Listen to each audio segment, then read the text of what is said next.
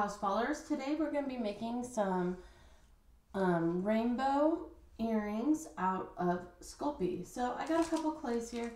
I'm working with a couple different blues and a white. As you can see, I've already used these guys. They can go a long way depending on what you're making. So I'm just going to go ahead and take about a half a row of each color here.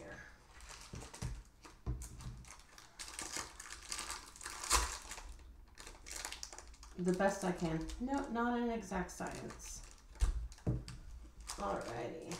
So one thing I'd like to point out, I did put my wax paper below just so I'm not picking up if there's any dirt on my surface behind me. Along with, I can go ahead and use this wax paper to just go ahead and pop the Sculpey into the oven. So let's get started. I like to work with my lighter color clay first. And I just kind of start in my hands. Especially if you're using anything with a white. If you got like blue on your hands, it's going to mix in there pretty easily. So, alright. And I'm just going to, just like when you're in grade school, you're going to roll this out like they call the snake. You just want to get it nice and even. And you're going to do this with all three colors. Okay. Again, if you get any spots that get too thin, you can easily fold it over on top of each other and just roll that out. Or if you just don't like the way the whole thing looks, you can also fold it all into each other and just re-roll it. Okay, so I got the one color. Now I'm going to do that lighter blue. Okay. Oops.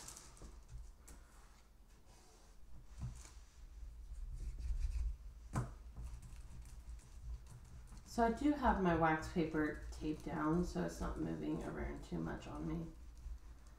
Just for those at home watching this. This is probably the most simple clay earring you can do. It's so easy. But yet it's so trendy, right? That oblong rainbow I see everywhere. Okay, just almost done with this one.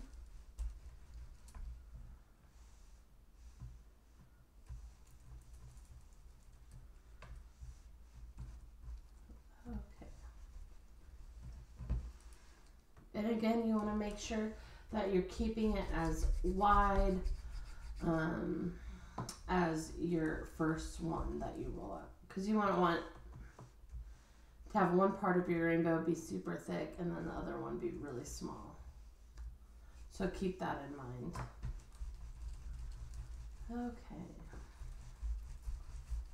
So I'm just gonna roll.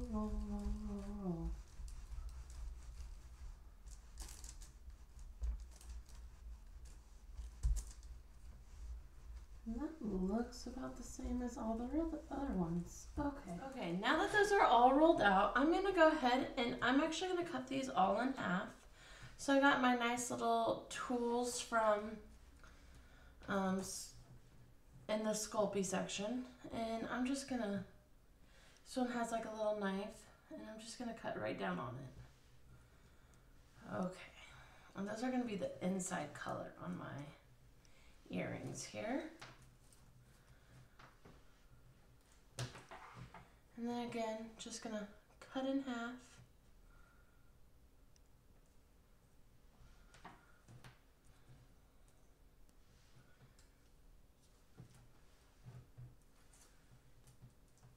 And then I'm gonna cut the next color in half.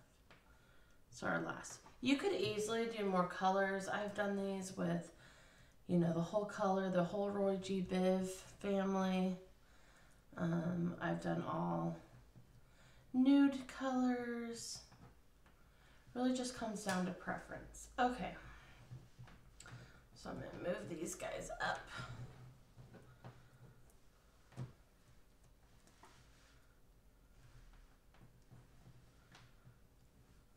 So I suggest kind of slightly budging them up against each other. I don't like to squish them like this because I find that I get a little bit more flat side. I do a little bit, but I kind of basically roll it on top of the other one. That is what has worked best for me. I know there's so many different techniques, and I'm not here to shoot any of those down. Okay.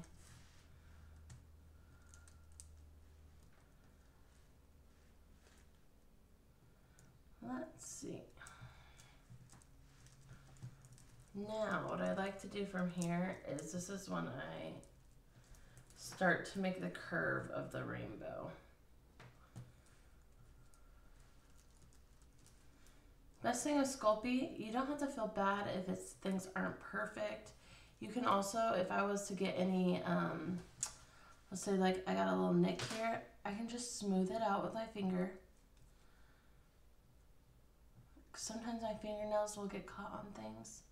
So you can just go ahead and smooth it out with your fingernails or your finger.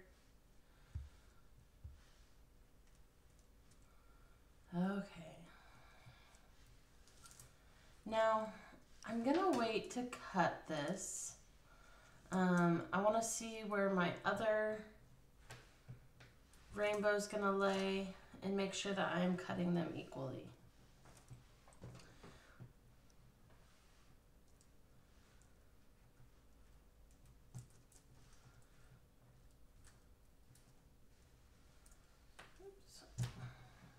Those first two connected first.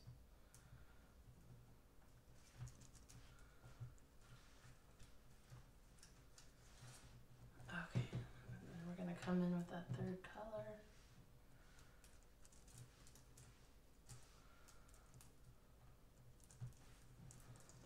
Okay, and then, oops, don't quite have that connected. Then I'm gonna go ahead and form that rainbow shape. I find it best to kind of hold in one spot and then move the ends of your clay. Make sure they got the both kind of the same rainbow shape. They might not be identical, right? Okay. Just gonna smooth out some of my rough marks on here. I actually got a little speck of, I'm guessing something off my wax paper. Okay. Nice and smooth.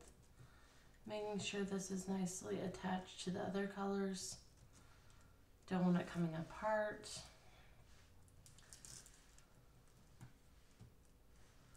Okay, so from here, looks like I got very similar arch. That's something to look at. Kind of have a guide. I'm using my finger. So it's covering about the same amount of the finger on both of these. And then all I'm gonna do is I am gonna go ahead. Now you could take a measuring tape or you could just eyeball it. So I'm gonna come down and just do a nice clean cut.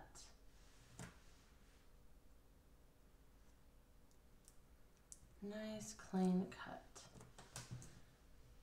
Now if you don't like the ends to be so clean, you could just kind of round them out with your fingers. I kind of like them a little bit round out.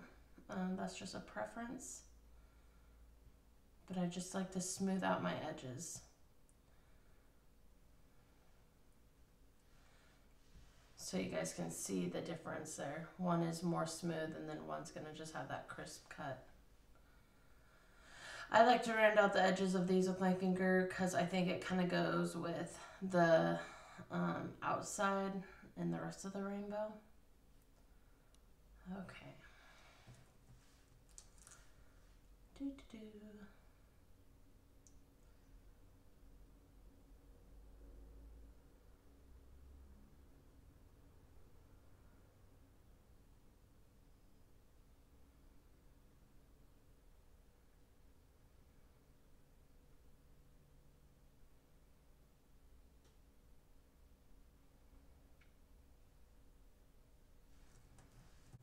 Okay. Now from this part, I'm going to use one of my other tools, and I'm going to use this tip to go ahead and stab into the top so that I have a spot for my jump rings to come in, okay? So, let's see. Gonna make it as center as I can, and I'm just gonna go right in there. It mainly goes into your top color, depending on how wide you make your rings of color will also determine if your hole goes into the next color clay. Okay, so I like that size. And then I'm going to come in and do the same thing on the other. Okay. Again, keeping in mind how thick your jump rings are and how much room they're going to need. You will have to adjust your hole size accordingly. And now we are ready to go ahead and pop these guys into the oven. I do have enough of other colors. I could go ahead and form these into a rainbow as well.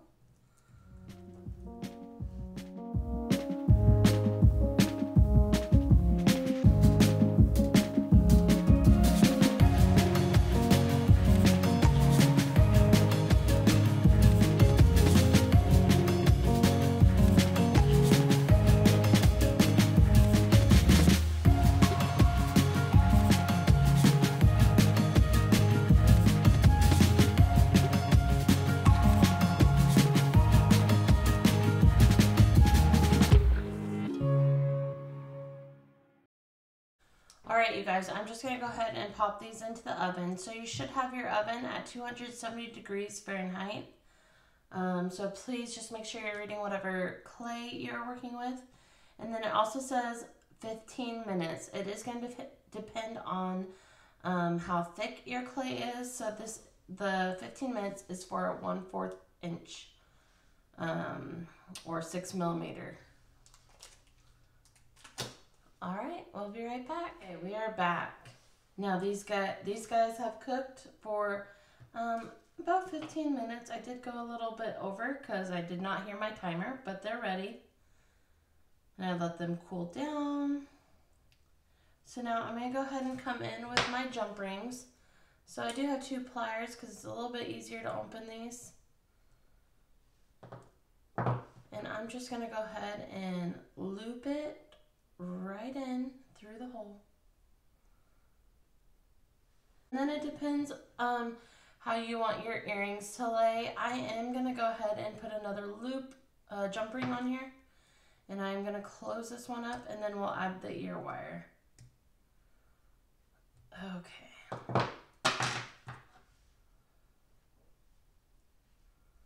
So let's go ahead and get that ear wire attached.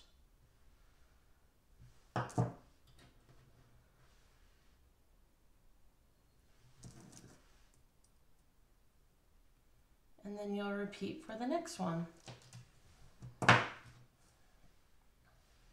Sorry, I got this jump ring open.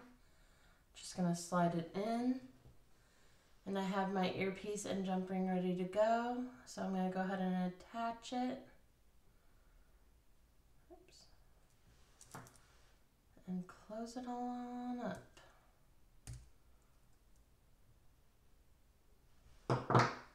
And we're good to go.